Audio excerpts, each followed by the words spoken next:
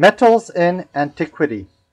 Since the time man tamed fire, he has been using it to shed light onto the materials around him by burning and thus breaking them up into their components. When wood was burnt, the ash and water broke up fats and curdled them into slippery blobs of soaps. Man discovered methods and techniques to make his fires burn hotter. One method was to blow a stream of air into them using a bellow. Another was to use charcoal made from wood that has been very slowly burnt under piles of earth. By placing fires in the closure of a furnace, he was able to make fire hot enough to burn and break apart rocks and crystals until they sweated out their metals. Sand melted into glass.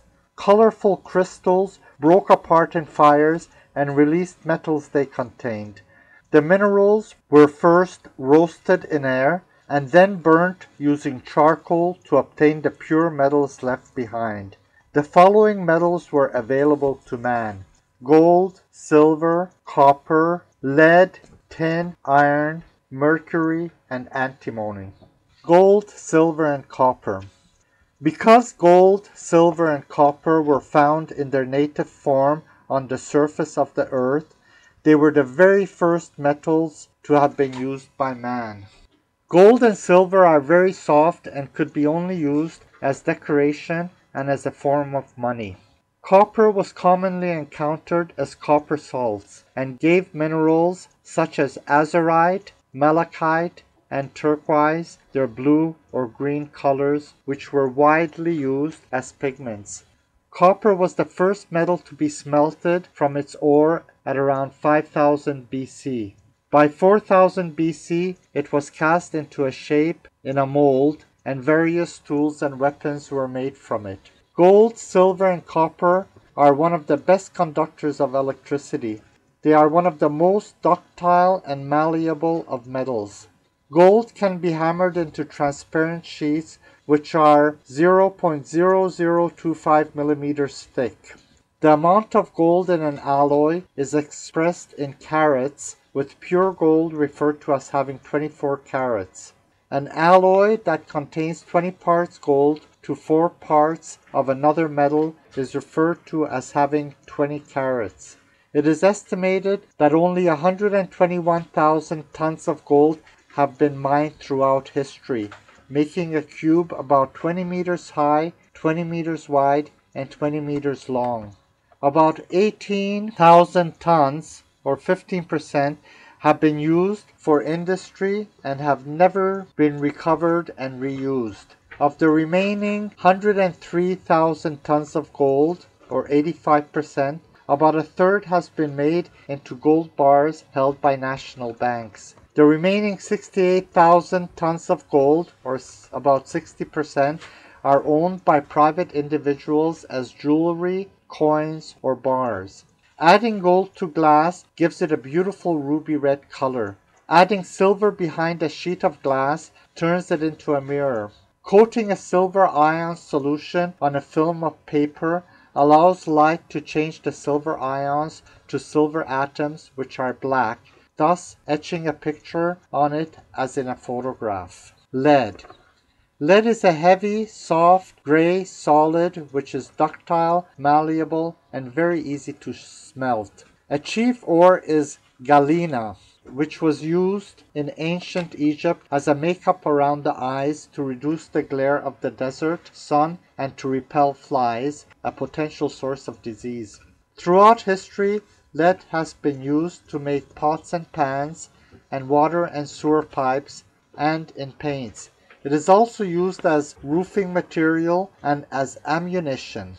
More recently, it has been used as cable covering, as electrodes of car batteries, in solder, as an additive in gasoline, and as shielding from radiation in X-ray rooms and nuclear reactors.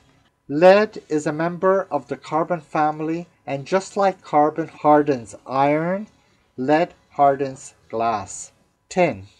Tin, which rarely occurs free in nature, is a silvery white, soft, malleable metal that can be highly polished. it has a highly crystalline structure, and when a tin bar is bent, a tin cry is heard due to the breaking of these crystals. Tin is used as a sheet for roofs and as a coating on the surface of other metals to prevent corrosion. Tin cans, for example, are made of tin-coated steel. A chief tin ore is cassiterite.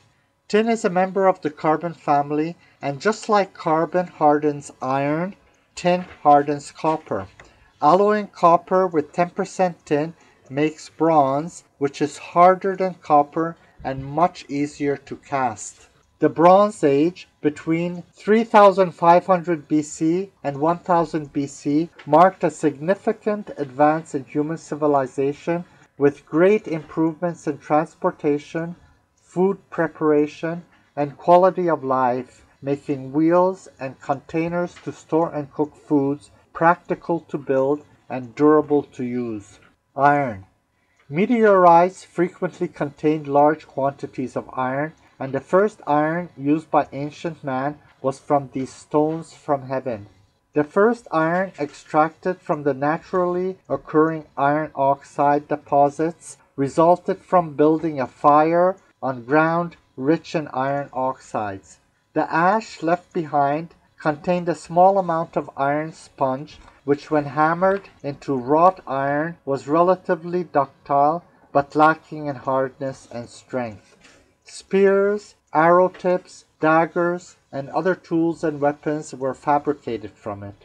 When iron ores were smelted with charcoal, carbon was absorbed into the iron lattice, turning it into a hard and strong steel. When the percentage of carbon in the iron lattice was greater than 2%, pig iron was produced, which could be cast, but was too brittle to be worked.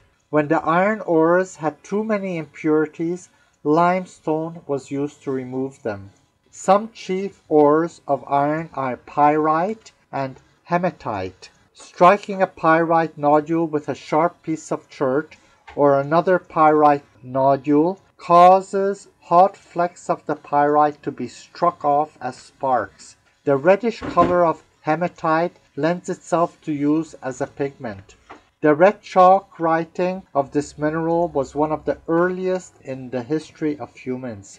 Iron is far more abundant than bronze, and steel is stronger and holds an edge longer than bronze, allowing the development of steel tools and weapons, which were greatly superior to those made from bronze. This ushered in the Iron Age at about 1000 BC. With the discovery of chromium in 1800 AD and its addition to steel, the alloy stainless steel was made that did not rust. Mercury. Mercury is the only liquid metal. The chief ore of mercury is cinnabar, and when it is heated or rubbed with vinegar, mercury is released. Metals easily dissolve in mercury to form alloys called amalgams, much like salts dissolve in water.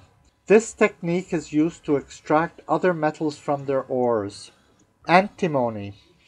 Antimony is a hard and brittle silvery white shiny crystalline solid which is easily pulverized. The chief ore of antimony is stibnite, a black powder with a shiny shimmer used in Egyptian cosmetics 4,000 years ago as a black eyeliner. Antimony was also used in making colored glazes for beads and glassware. In glass and ceramics, a small amount of it ensures that the glass is clear and colorless. In modern times, it is used in the manufacture of flame retardant materials. Antimony has the unusual property that it expands as it freezes, like water does.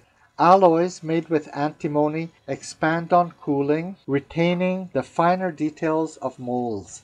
Antimony alloys are therefore used in making typefaces for clear, sharp printing.